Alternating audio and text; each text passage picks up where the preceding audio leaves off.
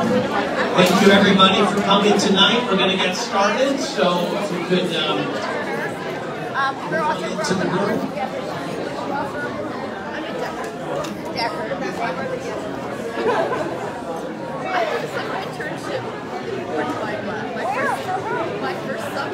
Thank you very much.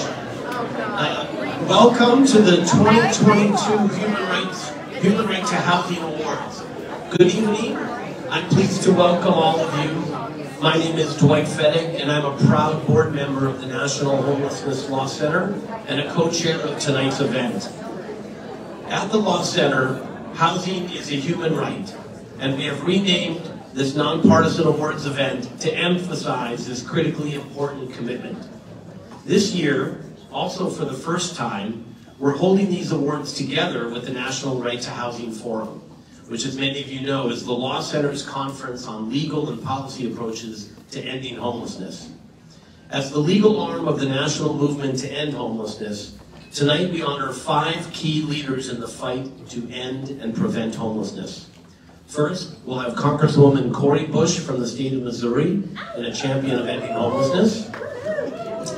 We have Bigger Vision Films, the acclaimed documentary film company. The law firm of Alston and Bird for their outstanding pro bono contributions.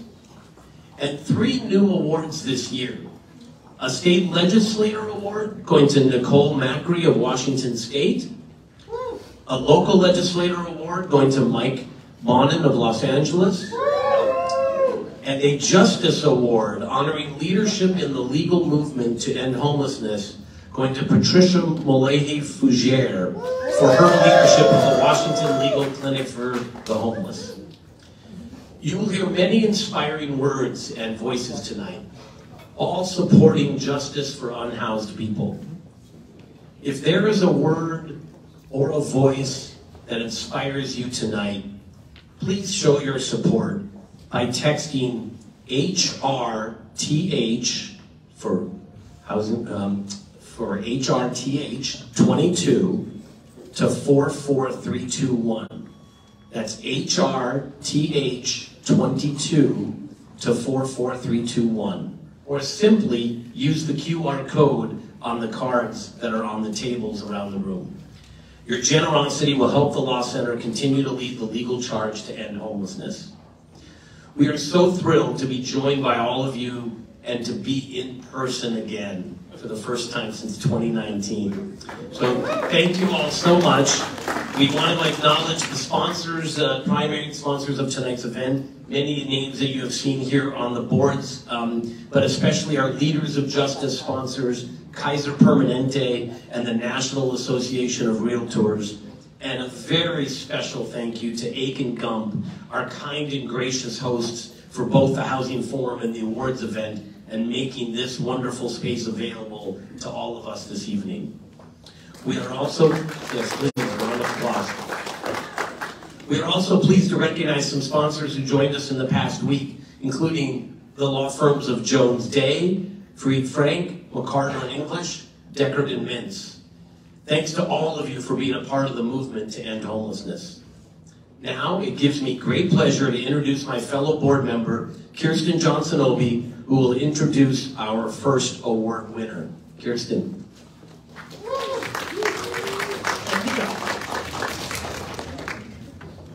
Well, good evening. It's so great, as Greg said, to be here in person and see familiar faces and new faces.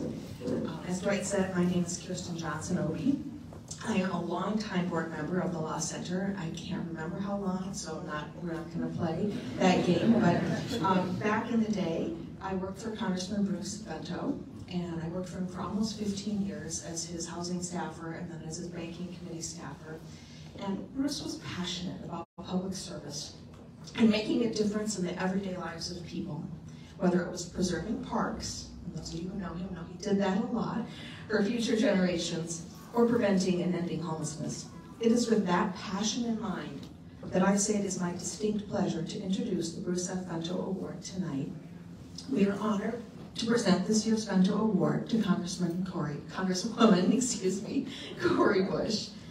Cori Bush is a registered nurse, a community activist, organizer, single mother, and ordained pastor, representing the people of Missouri's 1st Congressional District.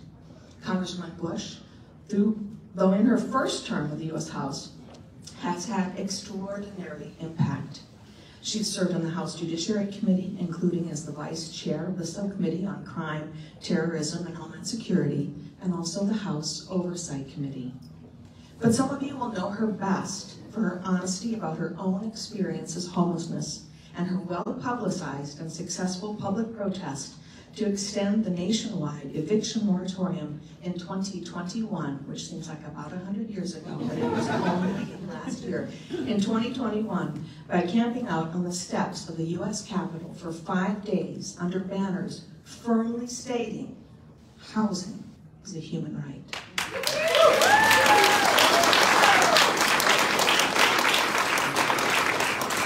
The Law Center has been honored to work with Representative Bush and her incredible staff, including the wonderful Kiara Davis, who I think is not able to join us tonight, so you must give her our best. But working with them on the Unhoused Bill of Rights, legislation to permanently fund affordable housing for all and stop the criminalization of homelessness. So for all these reasons, we are most honored to present Congresswoman Cori Bush with the 2022 Bento Award.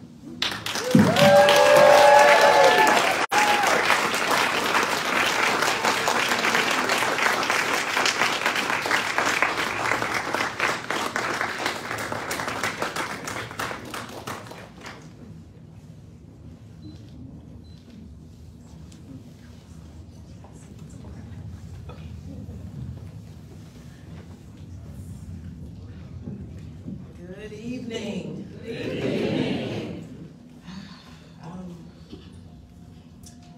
You know, I don't know about you, but when you're being recognized for something that you are doing just because it's in your heart and you don't know like a different way, you don't know like how to do the opposite thing, and people are like, yeah, good job, and it's like, okay, but I don't know what else I would do. It makes me very emotional just thinking about all the people that that are helped. But it's not just helping a person, helping a family. It's helping the legacy of that person, the legacy of that family and that community. So thank you to, of course, the National Homeless Law Center for presenting me with this esteemed Bruce F. Bento Award on tonight.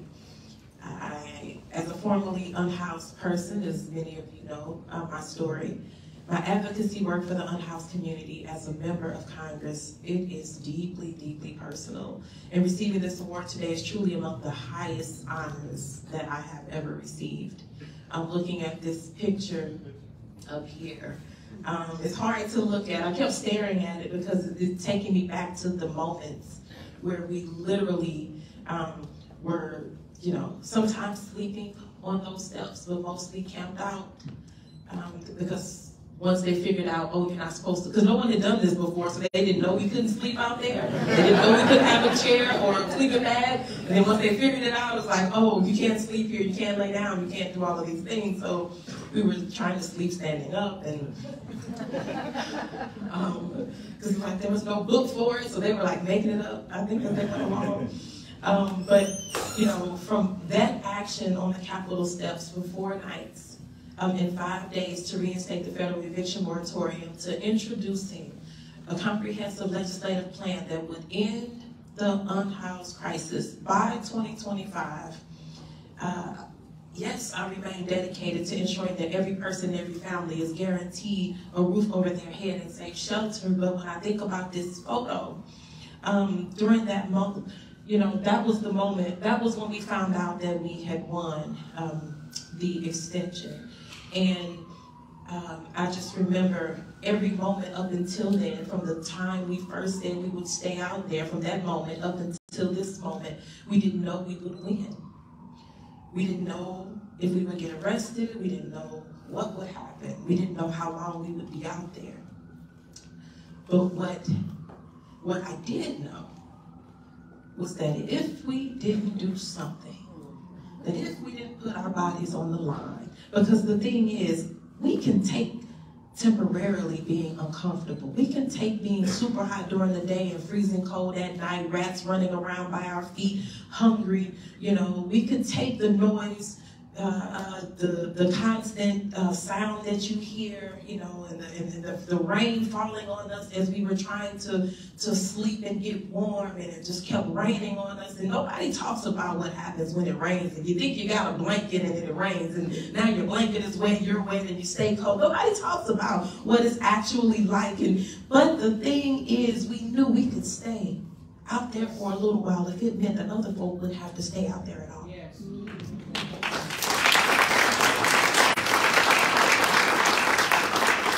With the affordable housing crisis, we know it has left millions of people unhoused or housing insecure. In my own state of Missouri, nearly 32,000 students experienced homelessness in the 2020-2021 school year.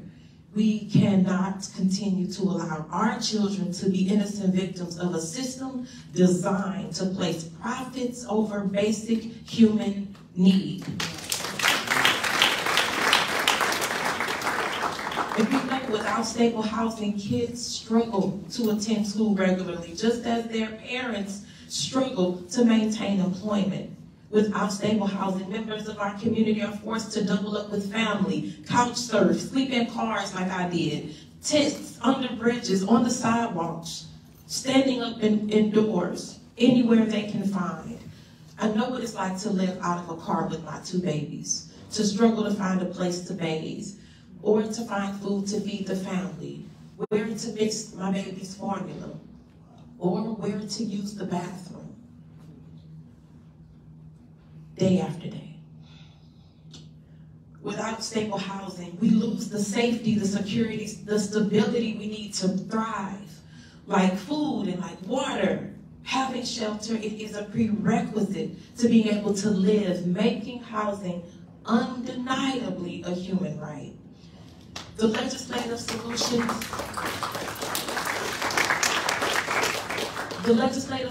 they are clear. Policymakers, we have, and there are some in this room, we're honored to have those that are receiving awards on tonight. We have an obligation to provide temporary and permanent housing solutions for all. The federal government is more capable of providing wraparound services to help people access benefits, receive medical care, and provide resources that help people recover from the trauma of living without a home. The emergency provisions that kept people housed during the pandemic don't have to be temporary, nor be a relic of the past. We can enforce a permanent eviction moratorium, and we can do it at any time. We can implement indefinite rental assistance programs. Thousands of my constituents in St. Louis were able to stay in their homes during the pandemic because of these people-centered policies, and I know we saved countless lives. We can also address the housing crisis by addressing food insecurity through universal school meals, providing stimulus checks, and child tax credits. We must expand our political imagination and push to reinstate economically just policies, especially those that are broadly, which we know it can happen, bipartisan policies, and keep our families housed. We must also continue to push back against the criminalization of our unhoused community members using every tool available, the legal tools, the political tools, or otherwise. Sleeping in public or in a car should not result in jail time or a fine. We have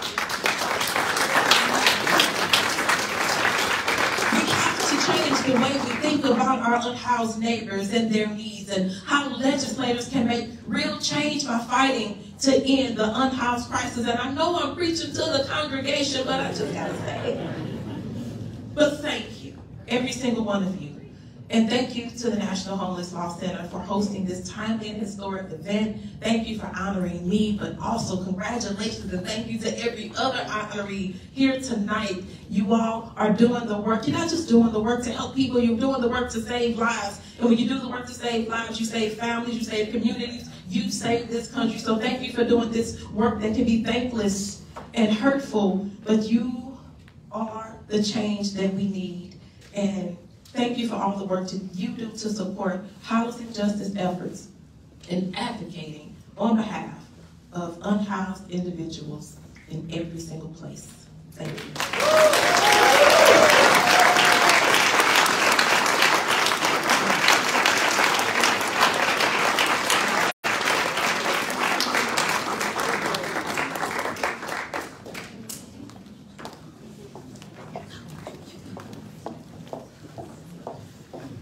Congratulations, Congresswoman, and thank you so much for your advocacy and your work. And thank you so much, Kirsten and Dwight, for your leadership, especially Dwight as the co-chair for this year's event. As a current board member of the National Homelessness Law Center and a previous honoree, I am thrilled to be here presenting our first honoree for the evening. Before I do that, I want to say a bit about the awards presented tonight. The awards contain reproduced artwork created by our friend Murphy Chin. Murphy is an extraordinary artist, an activist, and a law student at American University's Washington College of Law. In her own words, the works are all related to my experience as a migrant and as somebody who kind of came out of nothing. Thank you so much, Murphy, for sharing your moving and beautiful talents with us.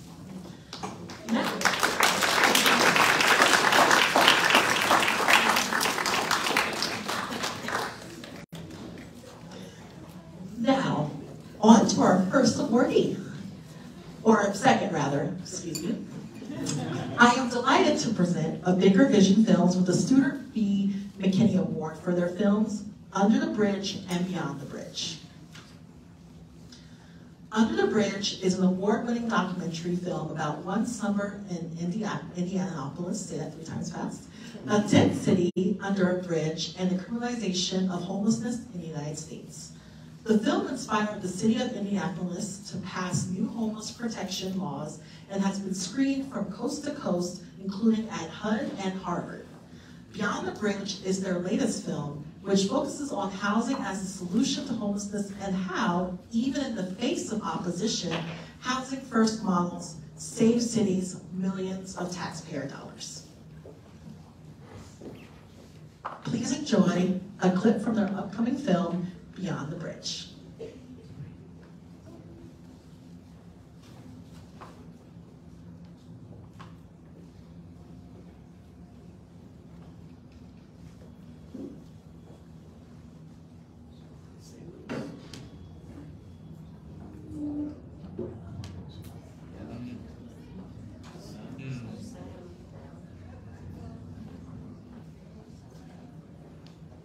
This whole public problem solved.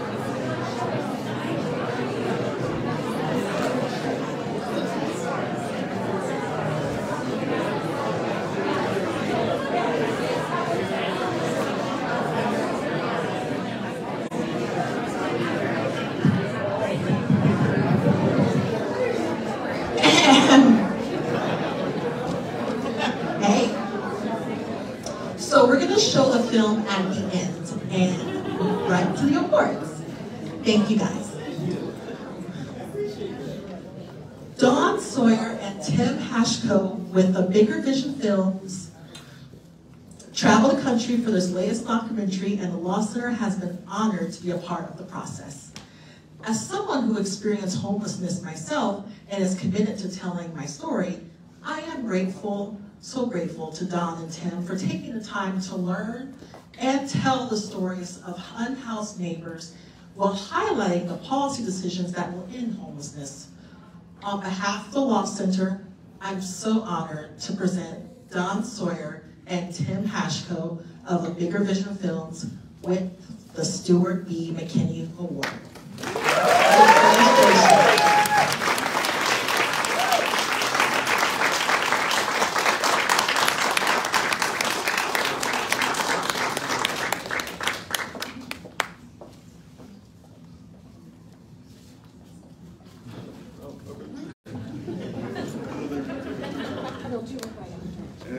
This is better than an Oscar. Thank you, Kadisha, and thank you all and thank you to the Law Center for this honor. We are extremely honored to receive this McKinney Award this year, and you know, I didn't think I was going to be nervous, but I am. But I'm Dawn Sawyer, producer and director of Bigger Vision Films. And I'm Tim Hashko. I'm the cinematographer and editor of the Bigger Vision Films. We truly, really appreciate this. You know, we're making films is what we do. We love the process. It's who we are. It is especially rewarding when you make something and it leads to a real tangible change. Under the Bridge, it was mentioned earlier, led to 3 pieces of new legislation passed in Indianapolis, and it was really, I mean, it's just rewarding for a filmmaker when that happens. And we hope that with this new film, which spent so much time editing the trailer, we put the sound in. It was going to be a 3-minute little, kind of behind-the-scenes preview of what we've been up to for the last 12 months. But we're finishing up our production, about to start editing this film, Beyond the Bridge: A Solution to Homelessness, and we really hope that, storytelling is vital to the way humans as species communicate with one another. And we hope that this will be a tool that everybody here in this room can use, and well beyond, beyond the homelessness sector. What we hope to do is to really take the stories of folks with lived expertise who have been successfully housed and now are thriving, and just connect them to the housing as a first. So many definitions in this world. Housing first, housing as a human right movement. We want to connect those stories to that, and we're very honored, and we hope that our work can make some more difference.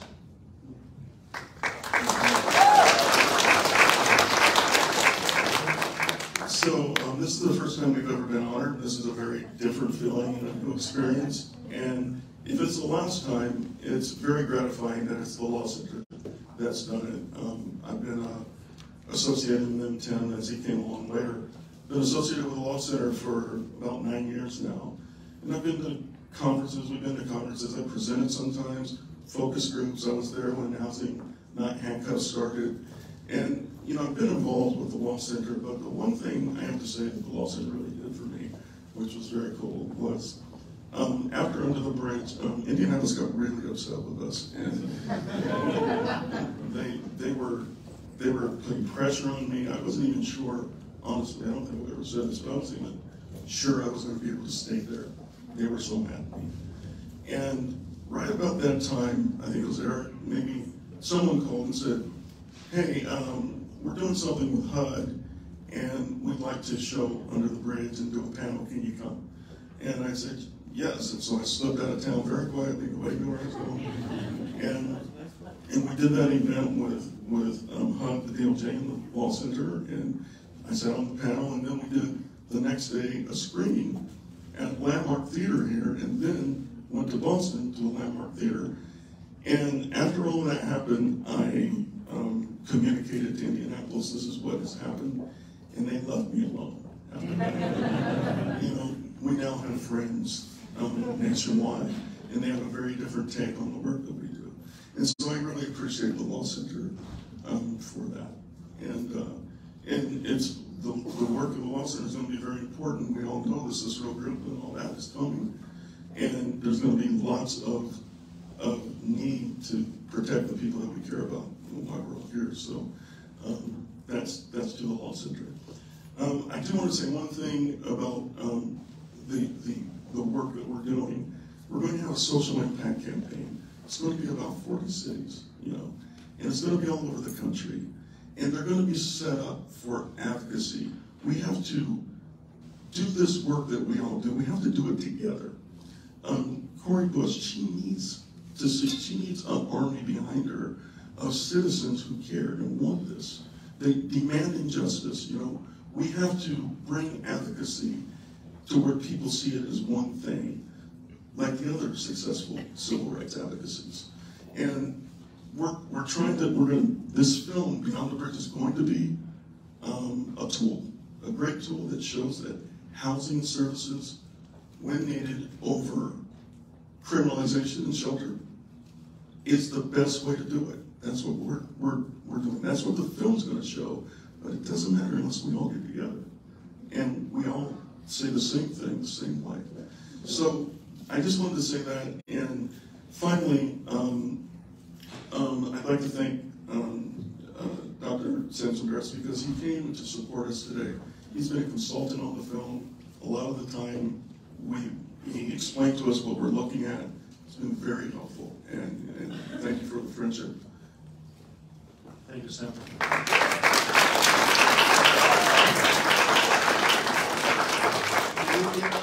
As a filmmaker, you can't really do a lot of things without a lot of support, and we really appreciate all of you supporting us in the way you're doing. And I want to thank two.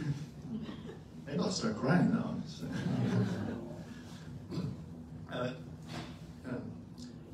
Two women in my life. One is actually very instrumental to why I'm here doing this work. She's a big national homeless advocate, former 2004 vice presidential candidate Patricia LaMarche. She introduced me to two things. One is the homelessness, you know, the issue of homelessness in the United States. I don't know if you can detect, I'm not from the United States originally. She introduced me to that, but also she introduced me to Don. She brought him over to my apartment once with Lucas sitting there, so we became attached at the hip since. And some might say that Pat and I are also attached at the hip because she has since became my mother-in-law.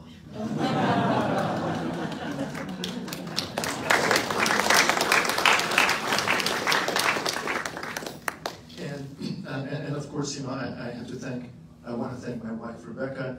She is the one who brought Pat to me. Pat brought Don in. But Rebecca, you know, she is the biggest supporter of what Don and I do, and over the years, and especially this last year, I really appreciate all of you doing. The two of you, thank you very much. I love you. Thank you very much. Thank you. And you'll hear from us in the future.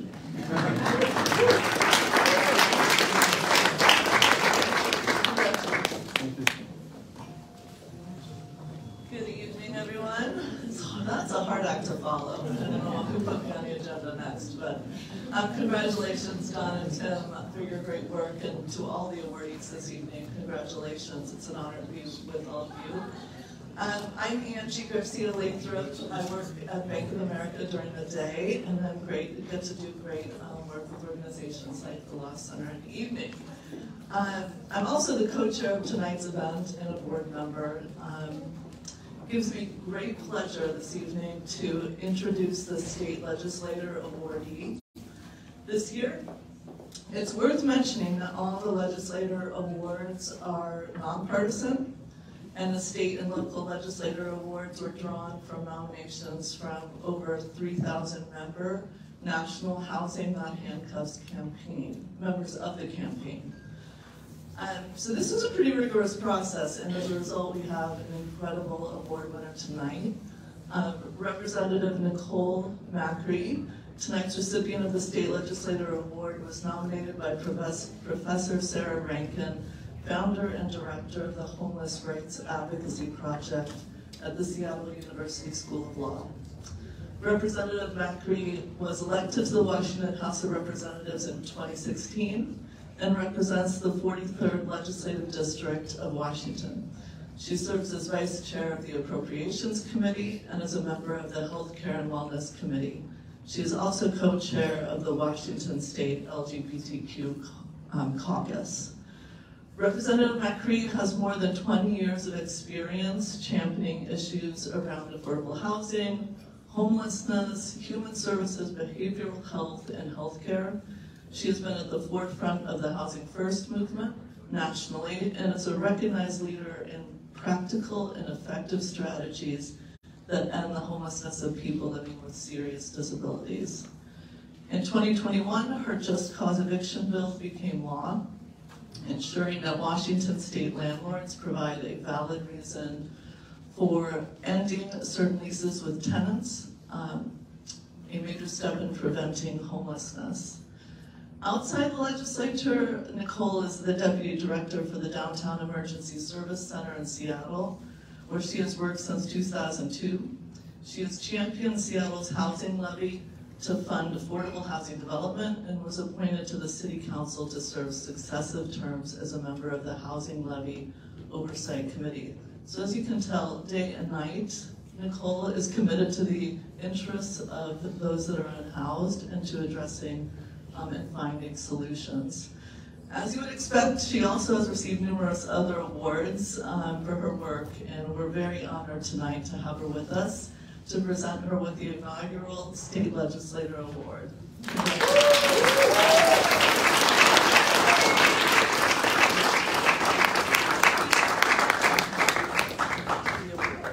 I think we need the award.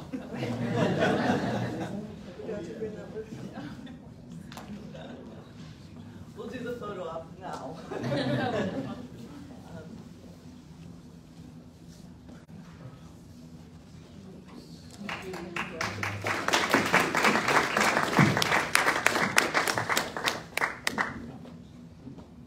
Well, thank you.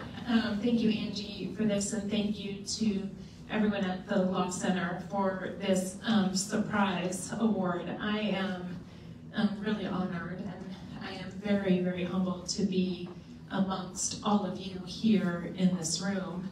And I am deeply grateful to the many, many people who have helped to make the progress that we have made in Washington State. You heard I was nominated by Professor Sarah Rankin. Sarah is a law professor who was just teaching law and decided to start a project at Seattle University examining the impacts of the criminalization of homelessness, and her work and the work of her students has been instrumental in helping us make progress in Seattle and in Washington State on more humane approaches to addressing the needs of people experiencing homelessness. I got interested in working in just cause eviction prevention work because of my work for the last few decades working to address homelessness in my community, and understanding deeply that housing is a human right, and that we need to take a justice approach to addressing homelessness or we will not make progress.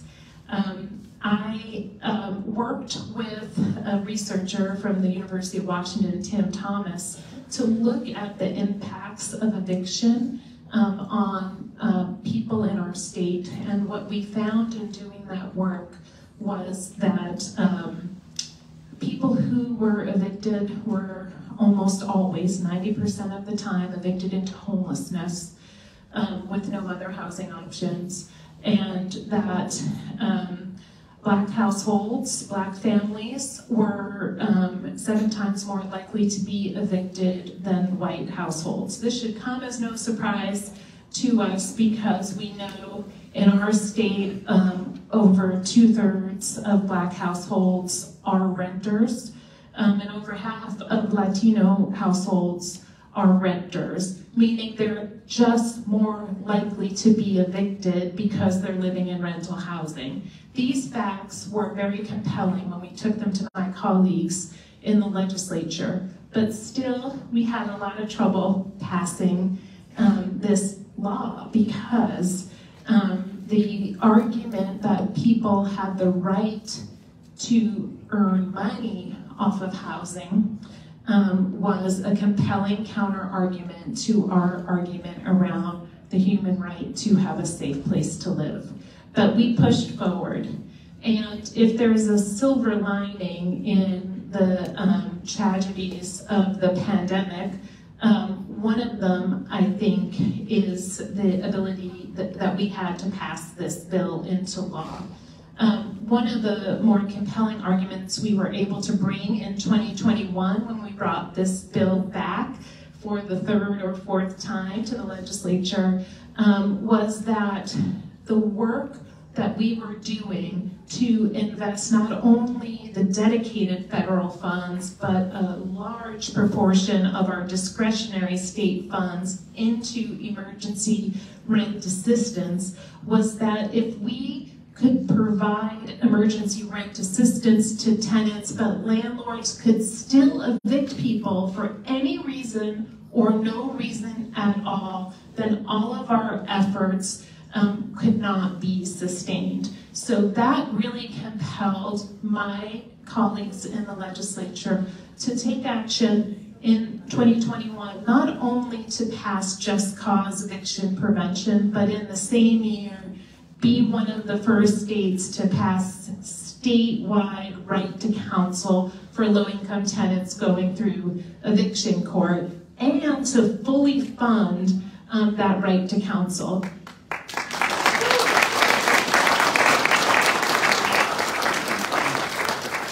This didn't just happen. It was in great part thanks to the broad and diverse array of folks working on it, including the many folks you see in this picture, people with lived experience of homelessness and housing instability, people who have been discriminated against because of their gender identity or disability, because of their race or family status. And bringing those advocates together with academic research and the compelling pressure and coalition building we did within the legislature made it all happen. As you heard, I continue to work in homelessness services in Washington State. As in many states, our legislature is a part-time legislature. I think that enriches my work because my work is grounded in the community.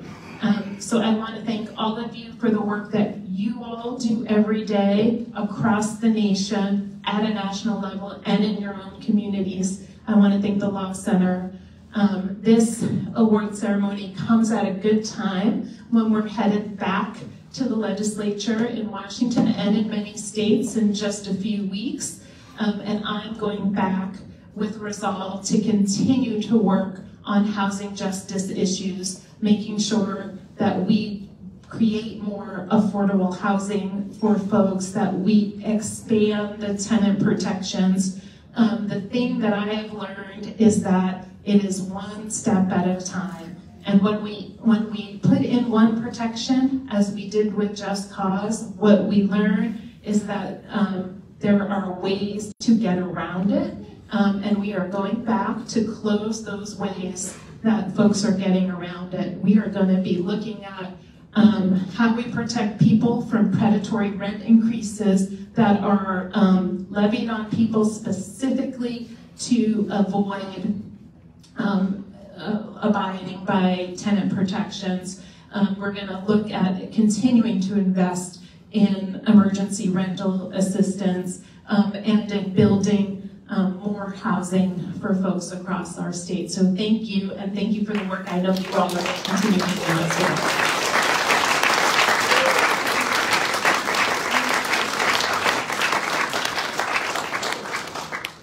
Congratulations, Representative Macri. As a Seattle resident and housing advocate, I could not be more delighted that you received this award. So thanks again for all that you do for people who need housing in Washington State. My name is Katie Meyer-Scott, and I'm the Law Center's Senior Youth Attorney. I joined the Law Center last year, as of yesterday, as a part of the new team expanding the Law Center's legal work to end youth homelessness. Our team has done extraordinary work this year.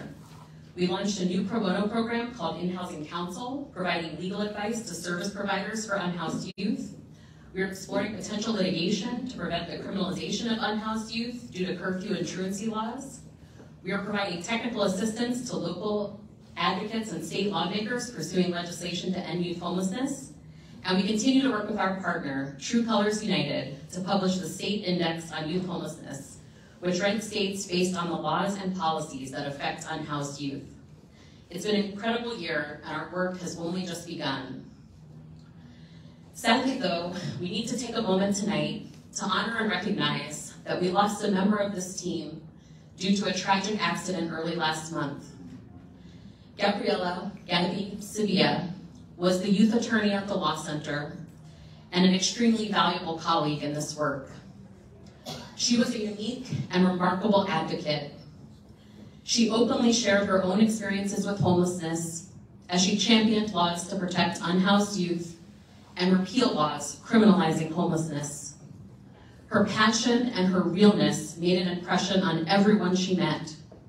No one forgot her after they met her, and no one could meet her without wanting to take action. Join us in honoring Gabby and her work as we share a video compilation of the interviews and testimony she gave as a part of her work with us this past year at the Law Center.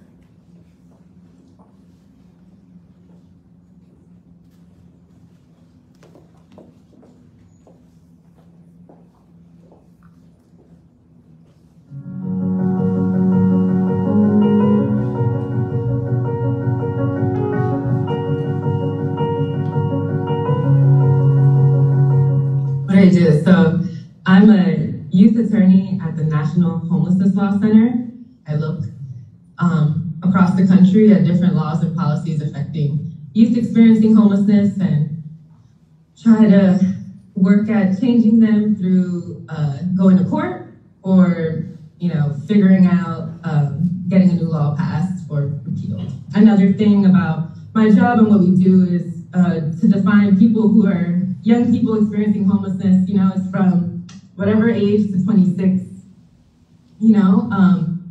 because that's, the age that's so critical where people need support. In 2015, my dad left to Ecuador. We were evicted. I was in college. I was in the dorms.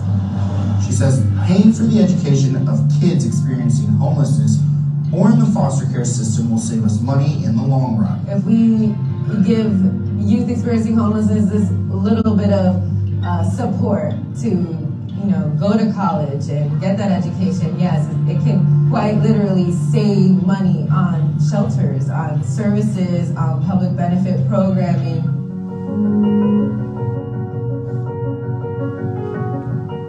We are here in strong support of House Bill 304, which will limit the use of failure to obey a reasonable and lawful order to specific instances like emergencies. We support House Bill 304 because we need to enact change to prevent the further criminalization of people experiencing homelessness in Maryland.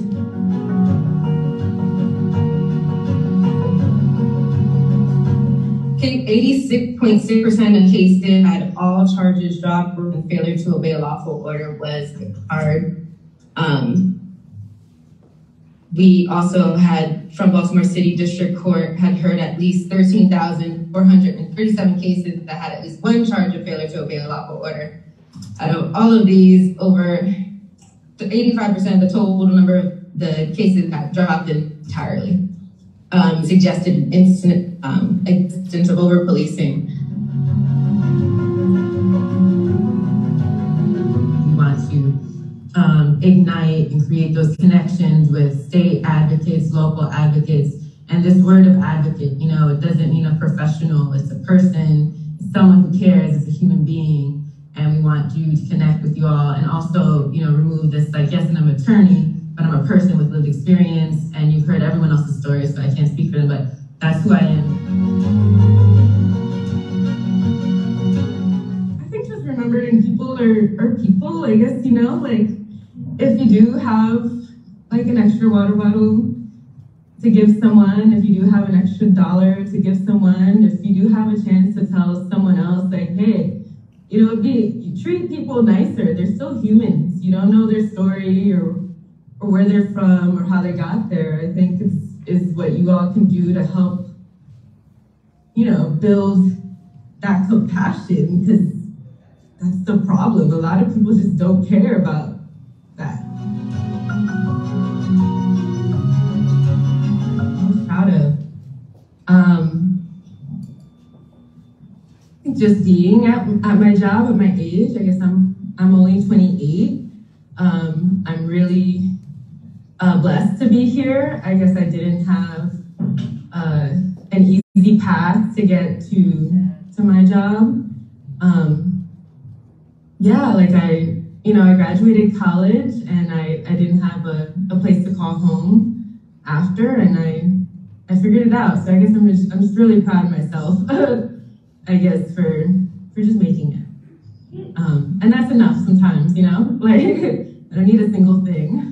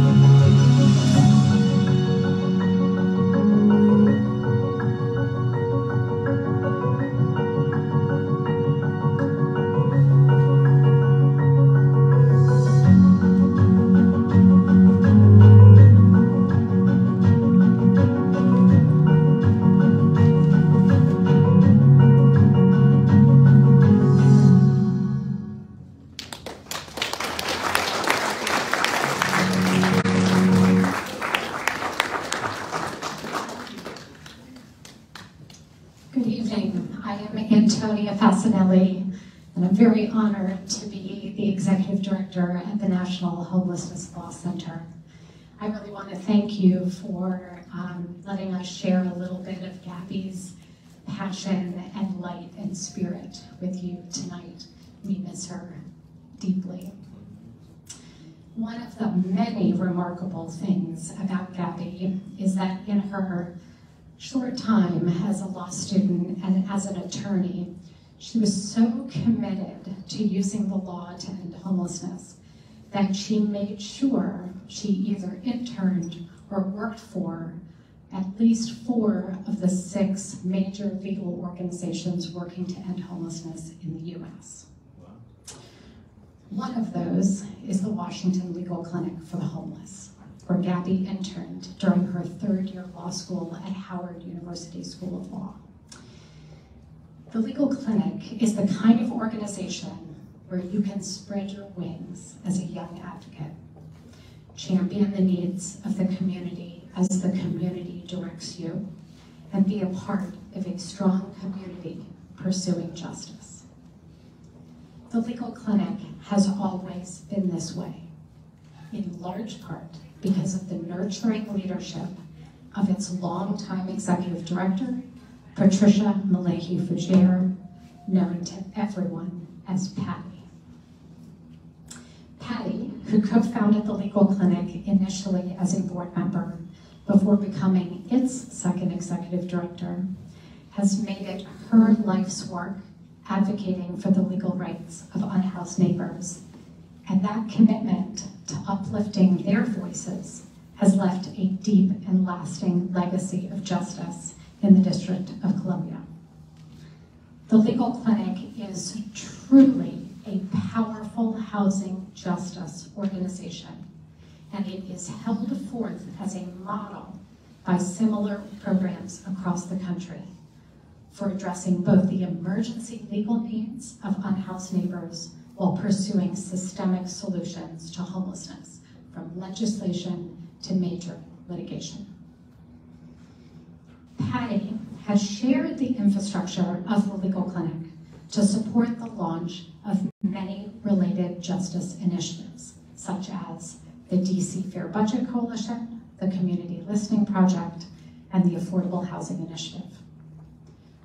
Her ability to listen to the needs of the community and create the space for others to do so is a model for us all. Now, Patty has mentored in her over 30 years at the legal clinic generations of social justice champions who themselves have dedicated their lives to this work. I should know I'm one of them, a Patty protege.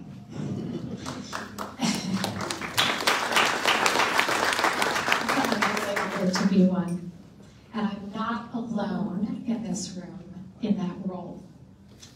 Patty, you are somewhere that I don't see yet. There she is. Your mentees, as you know, have continued to champion justice in so many fora, at fellow legal services organizations working at the local, state, and federal levels, to teaching justice at law schools, as you have as well, to even influencing policy at the White House. All of us carry with us a common gift, the lessons Patty has taught us that influence our policy advocacy and the way we pursue our work. How can we create the spaces for the voices of persons most affected to be heard? That was a common question that Patty always asked us as we learned how to champion justice. How can we create the spaces?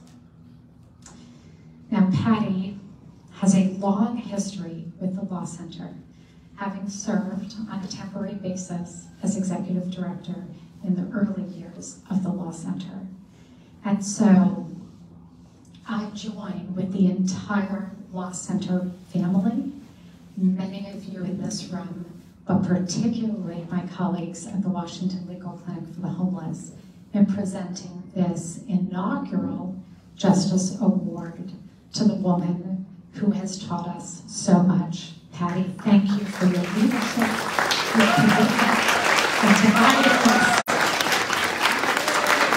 I'm not letting you go far. Come on up, but please don't help what we all are to you.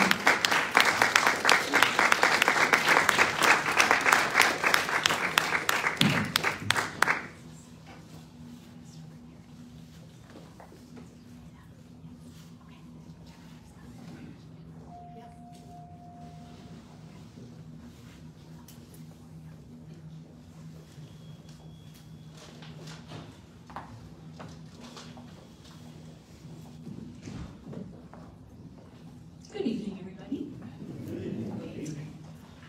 Antonia, thank you.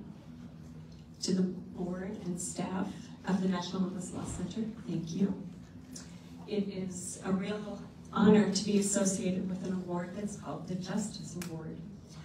It's especially meaningful that Antonia started her remarks making a connection between Gabby and the legal clinic. I didn't get the opportunity to know her well, but I knew her as light and energy embodied. She walked into the office and you knew she was there because she was just so overflowing with her passion and her commitment. And she's a light that was darkened way too soon. So thank you for giving the time for folks to learn about her and how important she was. So what Antonia didn't say in talking about me is that I actually don't work at the legal clinic any longer. I'm retired.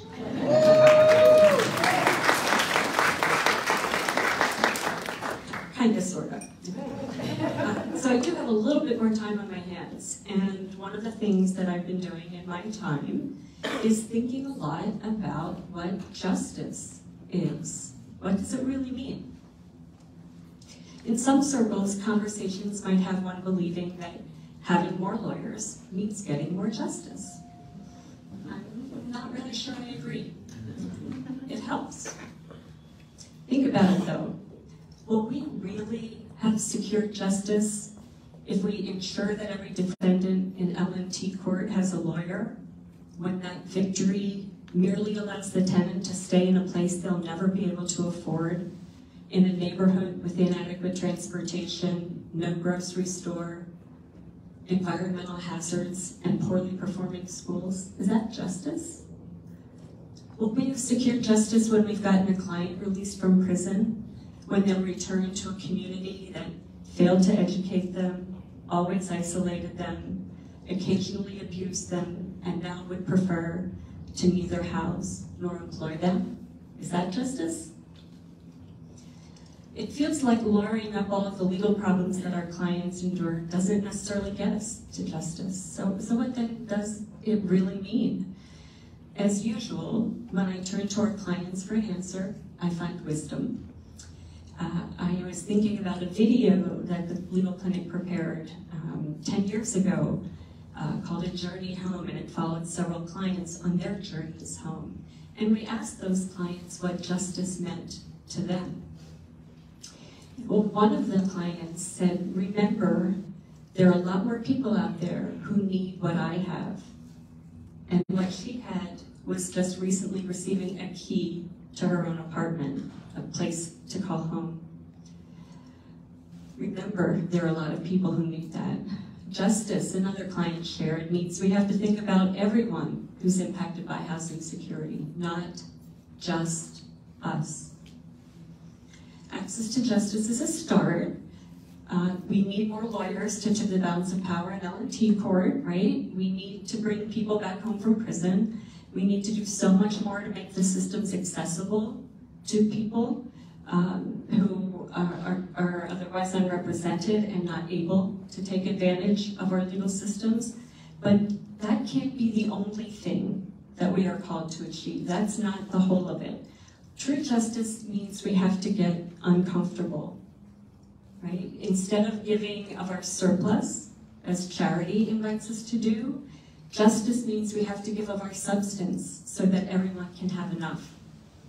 And this in turn demands that we change systems and law and change hearts.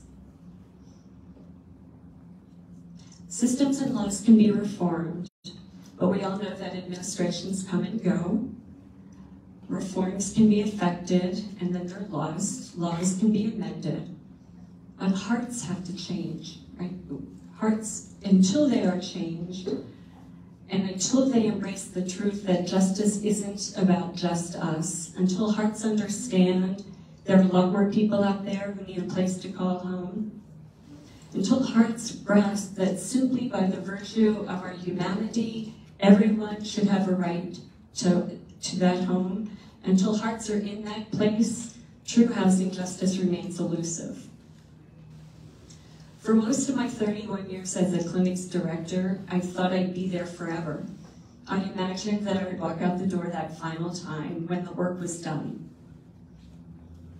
I said we would go home when everyone had a home to which they could go. I thought I would be able to quote with integrity one of my favorite scripture passages. St. Paul, reflecting on his life, once said, I competed well, I finished the race, I kept the faith. I thought that would be me, finishing the race. But about a year ago, I started to think about leaving the clinic so I could spend more time with my beloved family.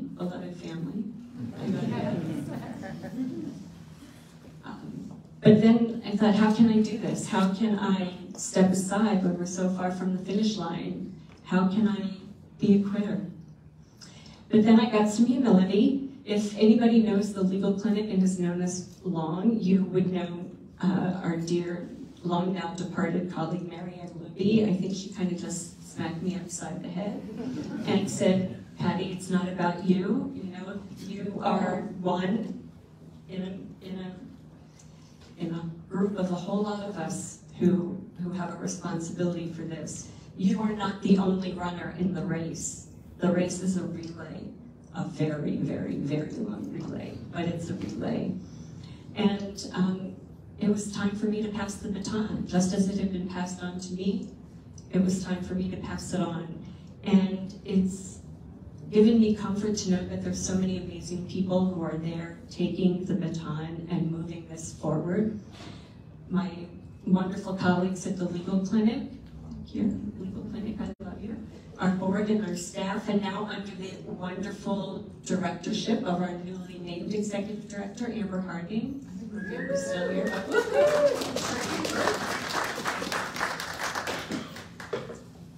And our amazing alumni, like Antonia, is amazing. And one of our other alums who I'm going to tell you, keep an ear out for the name Will Merrifield. Yeah. Right? He left us to promote the cause of social housing, which gets at that profit motive that Representative was talking about. In social housing has a lot of wisdom, so stay tuned for more work on that front. I know that each of you here is a champion for housing justice. Some of you are well positioned to change systems and laws, and some of you are well positioned to change hearts. Whether you're an advocate, a pro bono attorney, a government official, or a community member with that compassionate heart, hold on tightly to your baton while it's your leg of the race. Compete well and keep the faith. And Antonia, while my name is the one associated with this award tonight, I hope you'll afford me the grace to think of it as a team award, not only for the legal clinic, but for all of us here who have committed ourselves and who've committed our hearts to the cause of housing justice. Thank you so much.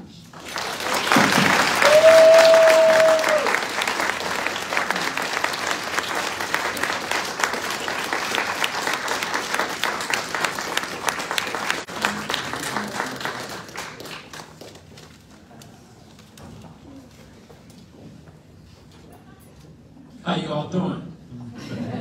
All right, everybody warmed up? Warming up for you.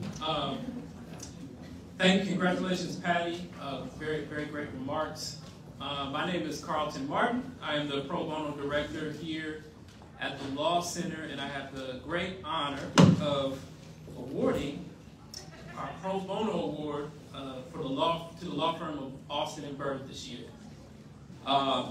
This year, Austin's done a lot of great things for the Law Center. Particularly, they've been a leader in helping to neutralize a major emerging threat to the well-being of unhoused persons. In the state of Georgia and 5 other states across the country, there has been template legislation that we talked about from the Cicero Institute all day today that you've heard about. And that legislation that has been proposed to be advanced would increase criminalization of the homelessness, defund affordable housing, and expand mental health commitment laws to involuntarily institutionalize unhoused people who refuse shelter or other services. Wow. Now, a lot of times in these circles, we hear things like this, and it kind of, we just get used to it, right? We get used to hearing startling facts, get used to hearing startling statistics, but I'm going to say that again so that we drive home the point that this was going to be a law. Increase criminalization of homelessness, defund affordable housing, and expand mental health commitment laws to involuntarily institutionalize unhoused people who refuse shelter or other services. And that bill was the Georgia Reducing Street Homelessness Act of 2022. So what could we do as the Law Center? One of the great gifts that we have is a wonderful network of pro bono law firms and pro bono attorneys that work with us all across the country. And so as we thought about what to do, we tried to describe this problem, and all we had to do is put that problem down in an email, click the mouse, and we sent the email to Mary Bitten and the people at the Austin and Bird Law Firm. And they quickly assembled a team that conducted quick and detailed research that provided a legal basis to successfully oppose these laws across the country. And that research is going to be used to not just strike down the Georgia law, but laws all the way across the country. But not only that,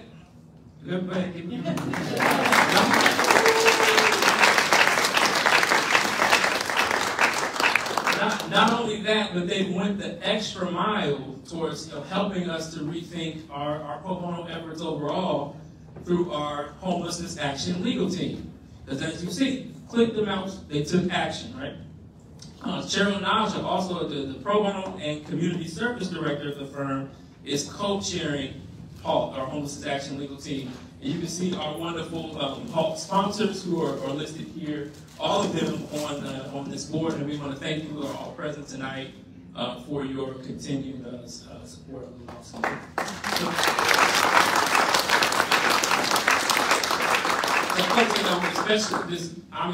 We're especially delighted tonight that we have Mary and Cheryl here to accept this award. Austin has pretty much anything that we've asked and said that we've needed. If they had the power to help us, they stepped up to the plate in so many different ways beyond what can be put on this paper. So I want to call Cheryl and Mary up to receive your award.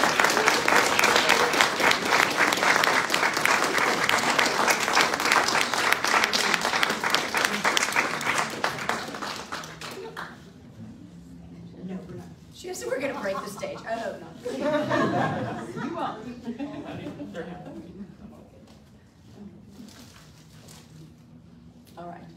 All right. Thank you so much, Carlton, for this award. Alston and Bird is extremely honored to receive this and to have the opportunity to partner with the Law Center on this incredibly impactful work across the country.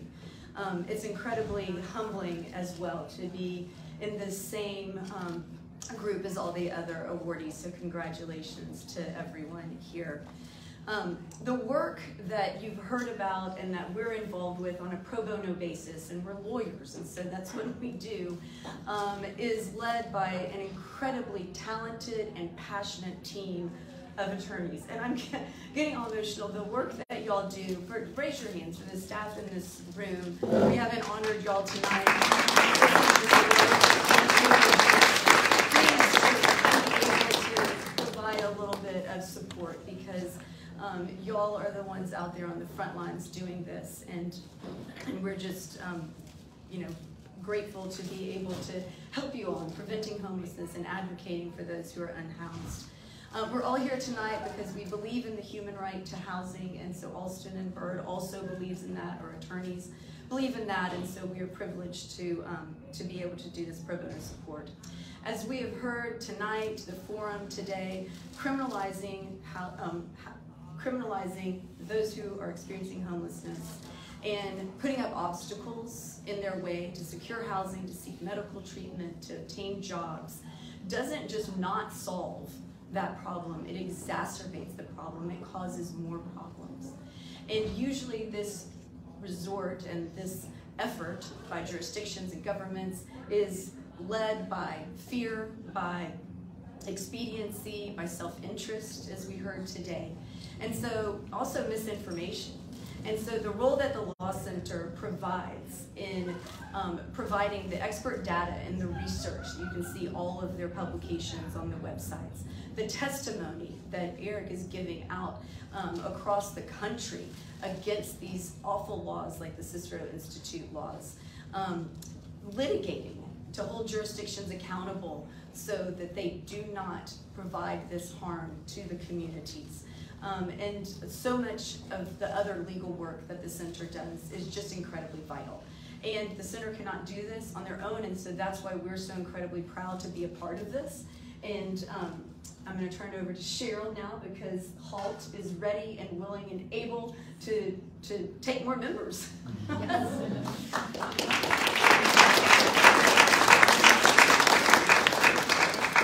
Say thank you for an award. Can I say thank you to all of you who have been standing through this incredibly powerful.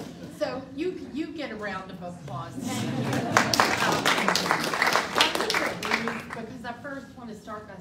thank you to Carlton. He is just amazing, and my co-chair, Matt Richardson, we work on HALT matters all the time, and really trying to strengthen this group. Over and over tonight, I have heard that theme, together we can do this, and really that is what HALT is about. It's not an acronym. It really is meant to be this call to action for companies, their in-house groups, and law firms across the country. You know, you can work on an issue here and work on an issue there, but through the center and through HALT, we can work across the country together, and I think that is what's so powerful, and be a core supporter of the work that they are leading nationally. So it's been really powerful to me to be a part of this, and I have to say, yes, we're honored for this award, but I'm almost embarrassed that the whole staff is not up here with us, because everything that we do, we are doing with you. So thank you to the board members. This is just so incredible. Thank you from somebody down in Georgia. Y'all, we are grateful. That's all I have.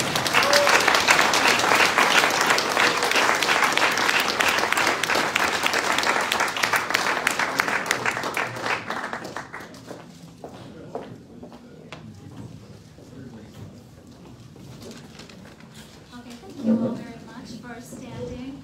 I want to introduce my colleagues. I think this is our last award of the evening. Thank you all very much. My name is Tristia Bauman. I'm a senior attorney at the Law Center, a resident of California, and I work on challenging laws criminalizing homelessness, including the courts. I'm delighted to present the Local Legislator Award tonight to Los Angeles Councilmember Mike Bonin.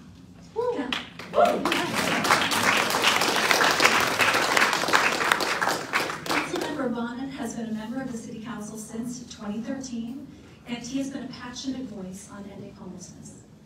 Speaking from his own experience, he has urged solutions to homelessness. He has seen the opening or approval of hundreds of new units of supportive housing and new bridge housing, has purchased motels for use as affordable housing, and is, yeah. He's done this. Yeah, exactly. There's more. He's opened sites for safe parking and safe camping, and he's championed with his colleagues one of the largest and most comprehensive rent relief programs in the country, saving tenants and small landlords from financial ruin. He has fought for some of the toughest tenant protection rules in the nation and for the right to counsel for tenants facing eviction. You may have read about this on Twitter. We cannot underscore enough the opposition that Councilmember Bonin has faced.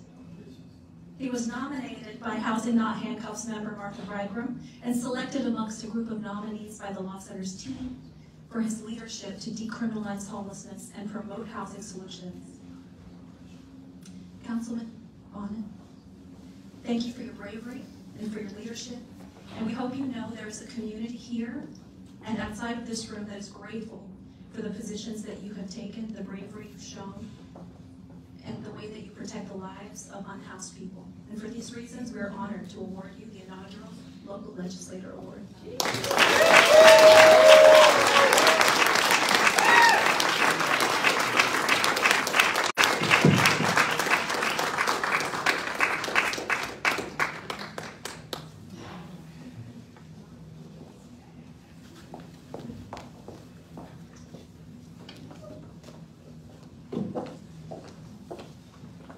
Wow, thank you. That was an incredible introduction. Thank you. That really touched me. And thank you to the Law Center for this incredible honor. This is really humbling and deeply, deeply grateful. The news of this award came at a time that was particularly challenging for me and my family, and it means a lot. I want to give a shout out to a few people. I want to acknowledge Sachin Mendikar of my staff, who does all the real work. Who was paid for leading that chair a moment ago. I want to acknowledge Shayla Myers from the Lake Foundation of Los Angeles for always fighting this fight. I want to acknowledge Mark Horvath of Invisible People for telling the stories that make change. And I want to acknowledge Sam's embarrassed. I don't think we've ever met in person. On Zoom, yes. But his work has really been the foundation for the work of so many others. Thank you, Sam.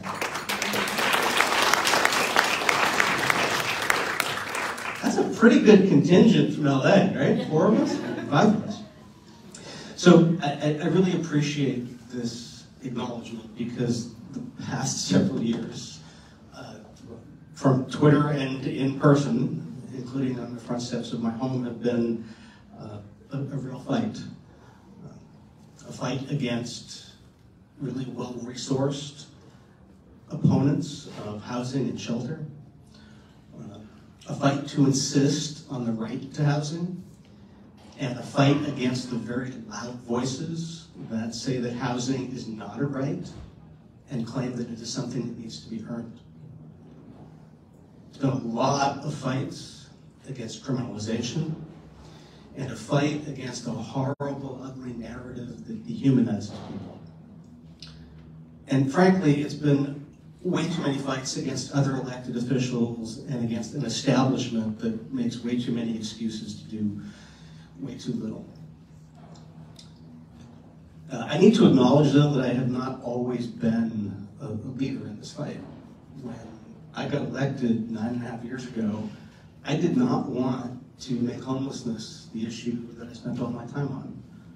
Like any elected official, I want to be popular. And working on homelessness is not a pathway to being popular. And when I came in, I even bowed to the political pressure, and I voted for some things that criminalized homelessness. And I gotta tell you, I'll tell you from experience, they did not work. They failed. They made homelessness work. They made homelessness worse. And they were wrong then, and they're even more wrong now.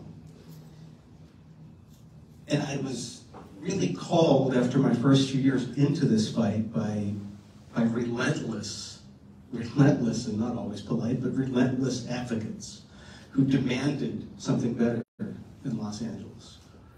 I was called into this because 4 or 5 people were dying every damn day on the streets of Los Angeles, and it was a crisis you could not ignore. And I was called into this because I have a little boy, and there was no way to look him in the eye and come up with any justifiable excuse for what was happening on the streets of Los Angeles. And there was no way I could tell him that I've done everything I can. I knew that I had to dig down deeper, and I knew I had to do more.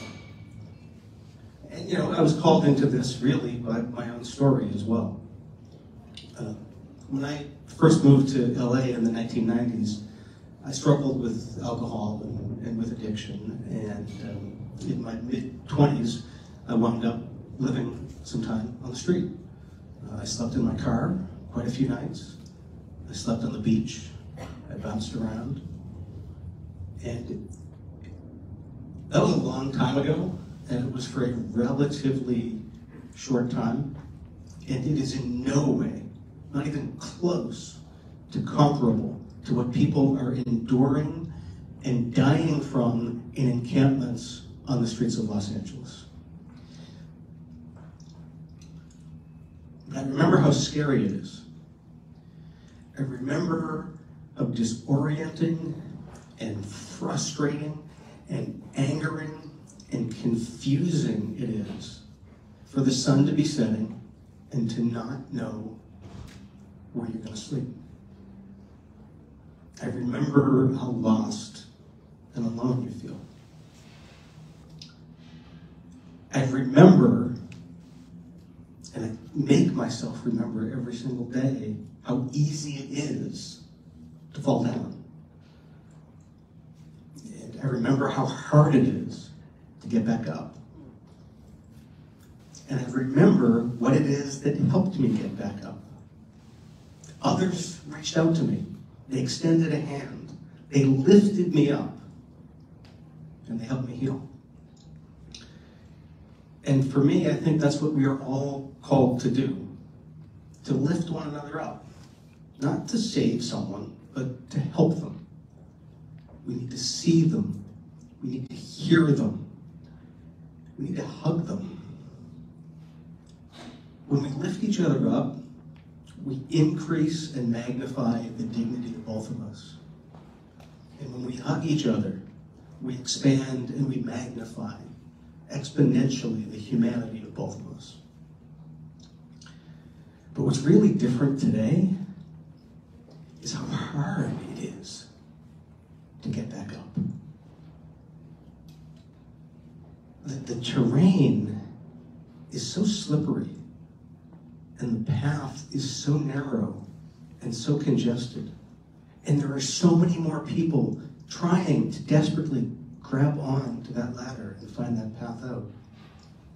And today, because of all of the pushes to criminalize homelessness, again and again and again, because as I said earlier today, it's the thing that we have discussed most in my 9 years on the city council. Not how to house people, how to criminalize them. And because of those discussions, as people are trying to get up, society's kicking them. It's throwing punches at them. It's throwing rocks at people, and it's pushing them back down. It's NIMBYs, it's cops, it's the media, it's politicians, and it's elected officials insisting that we're not human enough, we're not worthy enough to get up. And that's just wrong. I'd like to remember, and I think we need to remember, that we are all of us, fragile. We all break. We all stumble. We all fall down. We are all broken. Broken angels, but broken. And we all have to lift each other up so we can fly together. We have to do it. We can. It's going to take more money. It's going to take more lawsuits. It's going to take better narrative. It's going to take more advocacy. It's going to take more housing.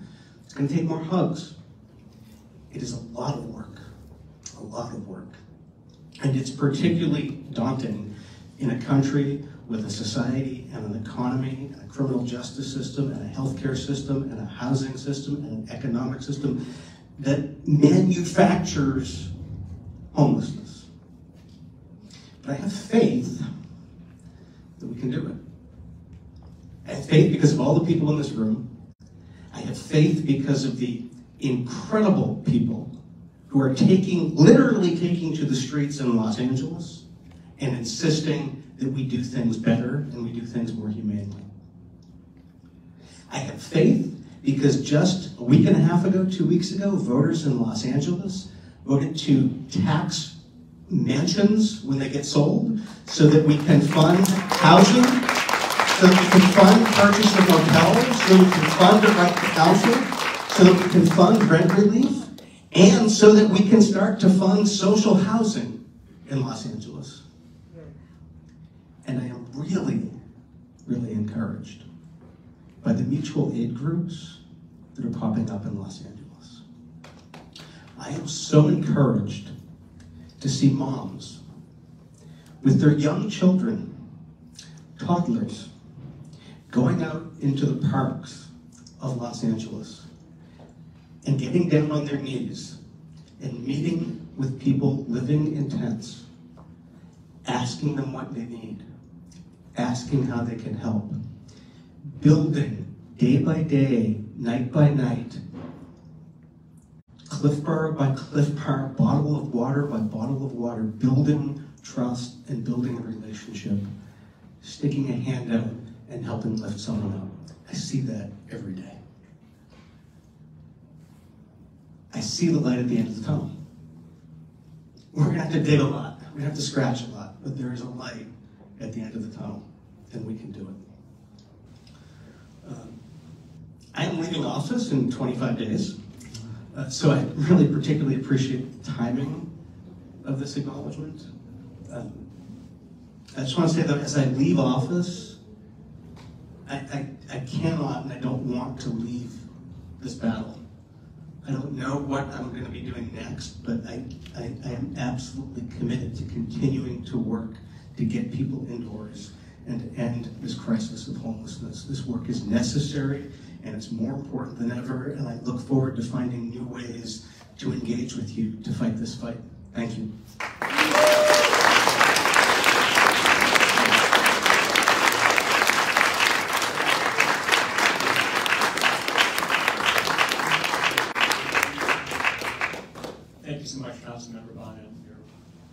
powerful and your work is inspiring.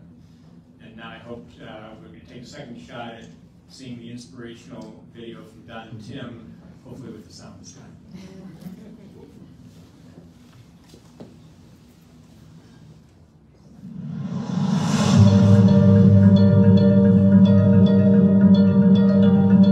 So, we are on the road. Yeah, we've begun our journey to discover the solutions to homelessness. So your answer is to put these people in temporary spaces, right? That's not a solution.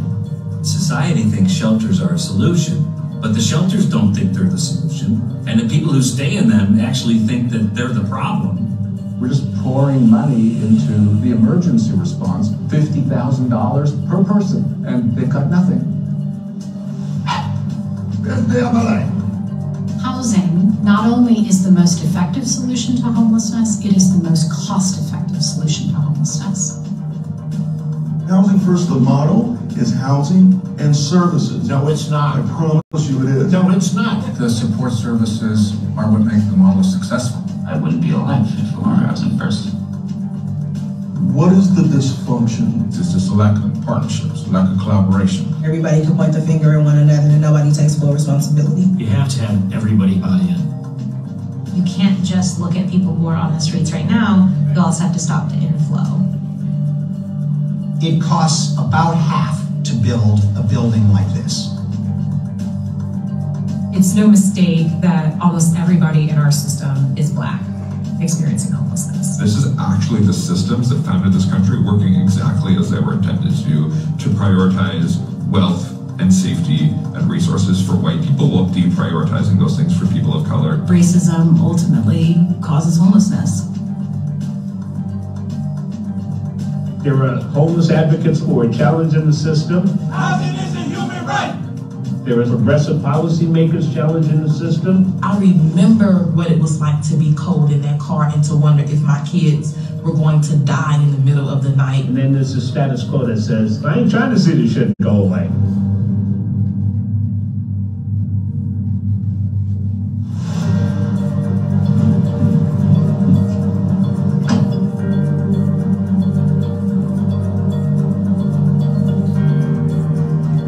You get the public on board, we're going to solve it. The power of film. Power of film. I feel glad I'm not here no more, man. Gosh,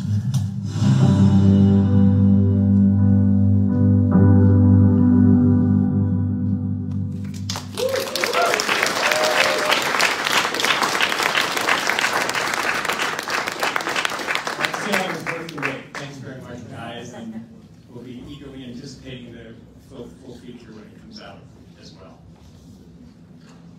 To conclude the evening, I want to thank everyone who's here tonight. My name is Eric Bensky. I'm a partner at the law firm Davis Wright Tremaine, and I have the honor and pleasure serving as the chair of the board of the Law Center.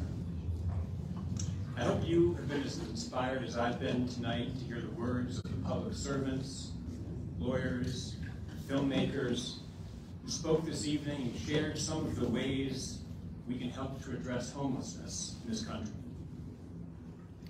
And once again, let us congratulate all of the 2022 Human Right to Housing Award honorees.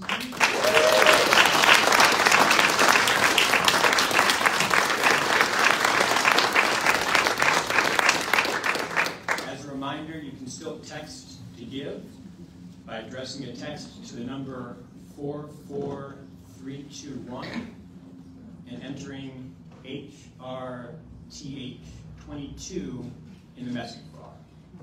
You'll then receive a text back with a secure link that you can use to make a donation to help the organization meet its fundraising goal for this event.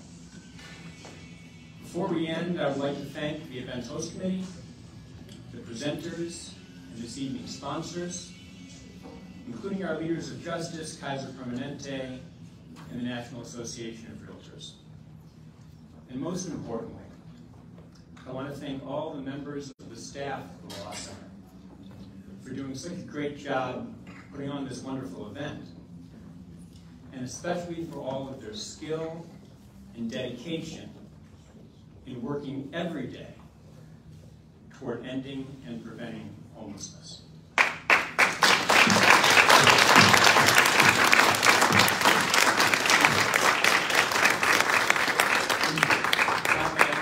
Again, everyone here for joining us this evening and supporting that incredibly important work. Have a great rest of the night.